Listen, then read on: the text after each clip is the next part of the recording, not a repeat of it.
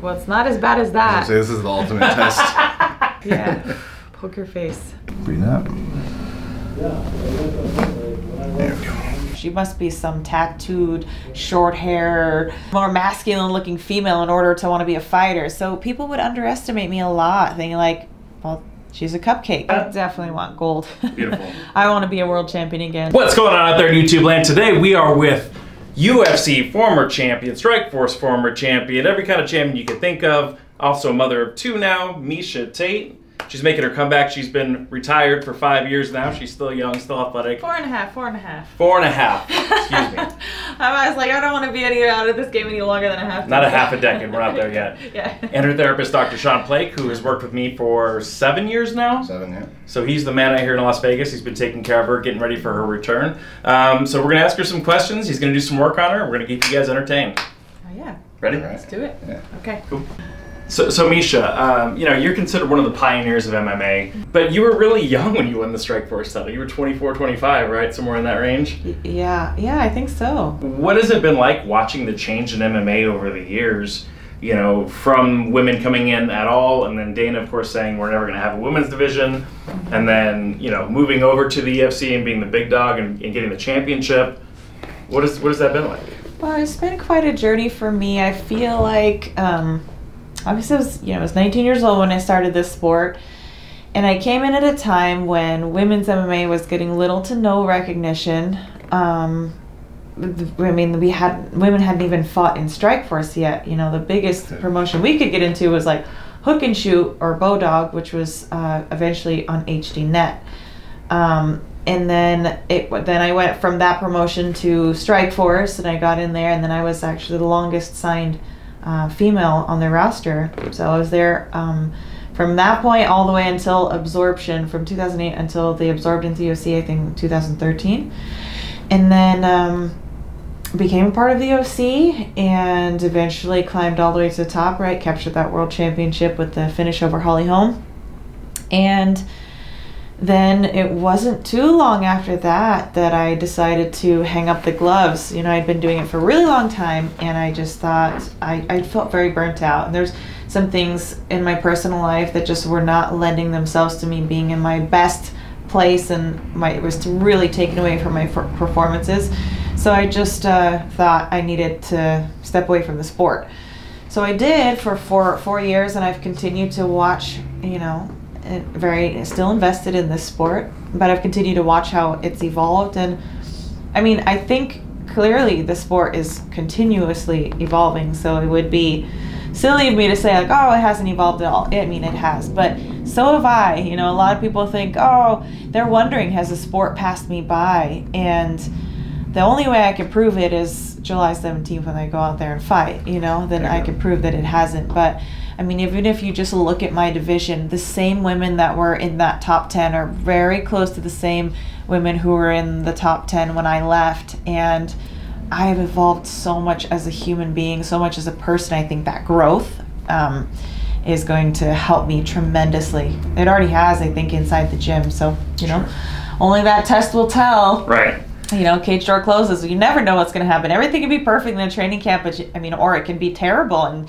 you know, it doesn't always dictate the outcome of it, but I'm feeling really confident, feeling really good. Stars are aligned, and I think, you know, I believe that this is my calling. And you know, you're coming back now.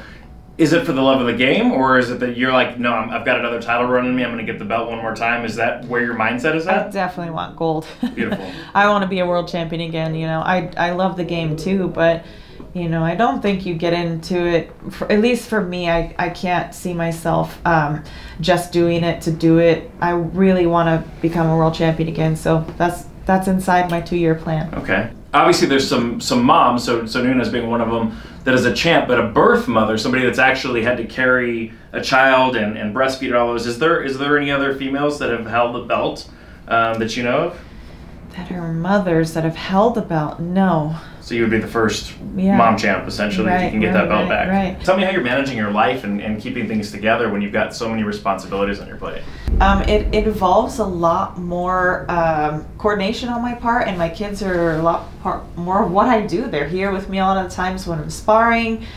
So I just have to rely on more help. You know, I can't act like, oh, I'm just, you know, so amazing that I can do this all by myself. Like, I can't. Okay, so tell us about your nickname. So, you know, a lot of people have like, you know, so the Belizean Bruiser and all these hardcore nicknames. Tell us about your nickname and why you have a different type of nickname than other fighters. Yeah. So my nickname's Cupcake.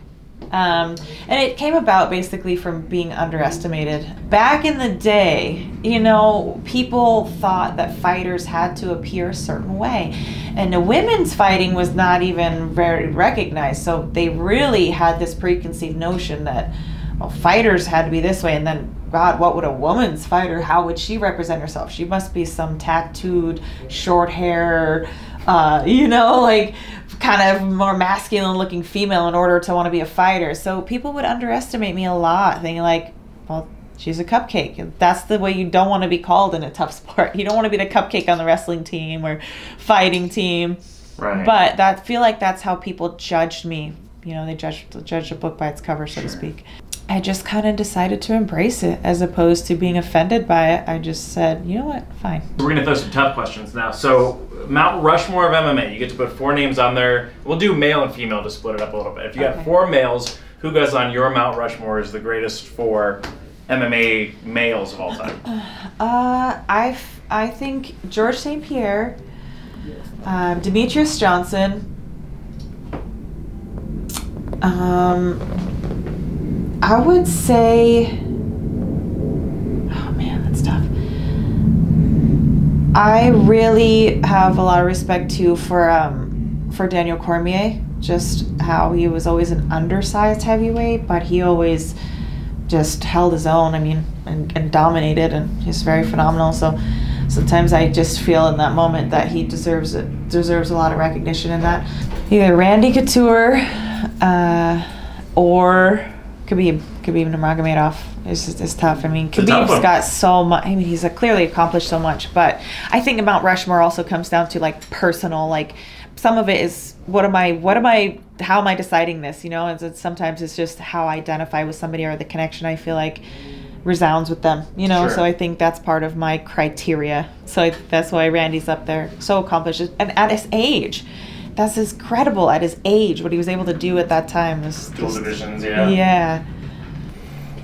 All right, just relax there.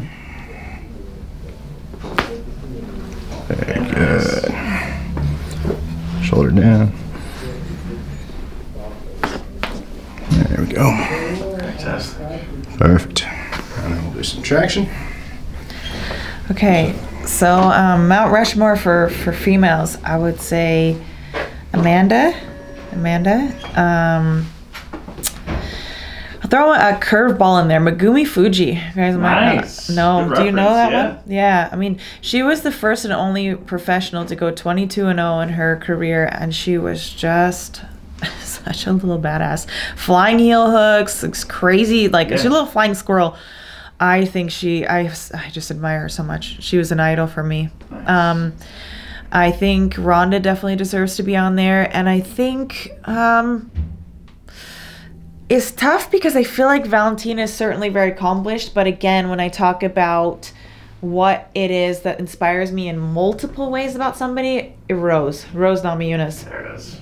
She's just incredible. It's not that she's, you know, completely flawless and she's never lost fights, but for me, it's how, as a human being, she's adapted and always become stronger. She's the first woman ever to have lost the championship and come back and got it again. Right. You know, so she's setting, and even the guys, that doesn't really, I struggle to think of anybody really doing that. So I think that's pretty incredible. Yeah, I think Randy, is one of them. Yeah. Boy, I'm gonna have to dig deep. There's a couple. There's 2 or 3 maybe. Yeah. But it's pretty rare. Once it's gone, it's I mean, it's the pinnacle of the hardest thing to do in sports. Absolutely. So, you know, and especially I think psychologically, once you've done it once, when you're poor and hungry and fighting for it, there's a lot more motivation. Yeah. Once you've got a little money in the bank account, you've already checked off the list. But she did it, you know, but this was similar, I think, where I identify she took the time off, like quite a bit of time, you know, well over a year and a half, or maybe more. Yeah. And she really just figured out, you know, she did some soul searching. You know, I took longer off, obviously I had a family and things like that, but I identify with the importance of needing to do that. Okay, a little breather here. Stay relaxed, teeth closed. Not that big. Good. Perfect. How that feel? Yeah. Little release? Producer life. Right. Stay relaxed there, deep breath. There you go. There, that's nice. Alright, right there. Breathe out. There we go. A little tougher on that side, but got it. Yeah. Just come up and just see how the hips are moving. I think this should be up. You can do it still. Yeah. You did it? Yeah, we can. Is that good? Yeah. Alright, so here, fold those arms. Relax yourself, you're gonna fall back into me. Good. There we go. Boom. Have a seat. Good. And so Eric and Ryan have really, obviously Eric, you know, running practices, having Francis and obviously Aljamain training here now too. Has that been pretty cool? Seeing the success of the people that are training here and, you know, watching Extreme Couture rise to the top again after, you know, 13 years. Man, I mean, it's so cool, but I'm used to it. I feel like this, I knew that all along. Like this room has always been a very talented, you know, room of men and women. You know, it's been a long time obviously since we had a heavyweight world champion, so that's pretty cool, but this is a gym full of killers, and I know it's just a matter of time until, you know, many of them are rising to the top, rising to the occasion, but it just takes time to get there. So, I mean, I say I would have called it, you know, a while ago. Yeah. Yeah. You know, obviously, you've done a lot of like booth work, commentary work, and stuff like that. So you're pretty comfortable in front of the camera, and you're one of the more articulate fighters out there. What's it like having the, you know, the countdown crew and the embedded crew following you around again after a 5-year hiatus? Is that?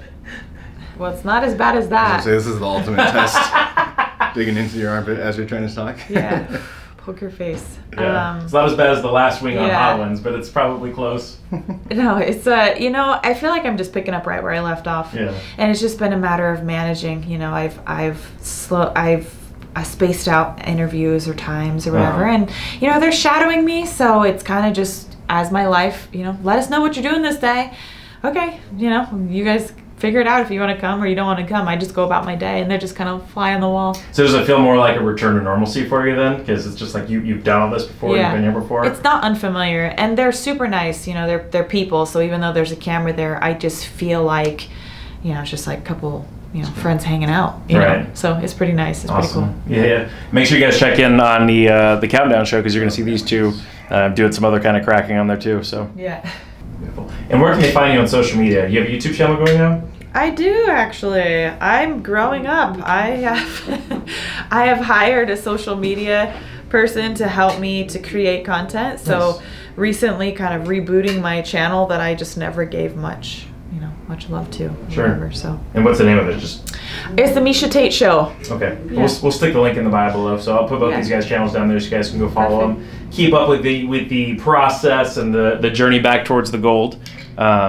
So she'll be behind the scenes content, training stuff, commentary, all that. You know, kind of just the story. Like people wonder what's going on after 4.5 years. Yeah. You know, so there's a lot of things I feel like people want to know, kind of see, you know, predict if I'm gonna have a successful comeback or not. So I am. I hate to spoil it. Boom, confidence. But you know, people are just very curious, I think, in what's going on in my life. A lot of changes. So, and then otherwise on social media, it's just, you know, Meisha Tate. Instagram, Twitter. Are you a TikToker? I do. It's Meisha Tate 2.0. Yeah. You do dances and stuff on them too? No. Not yet? Okay. I just do workout videos with music. Okay. But hey, you know, I'm on TikTok, so there we go. I want to do Patreon though. Patreon. What about that one? That's pretty cool. So that'll be next on the bucket list. I like it. So. And make sure you guys check out Dr. Sean's OnlyFans. Yeah. Please subscribe. Let's go.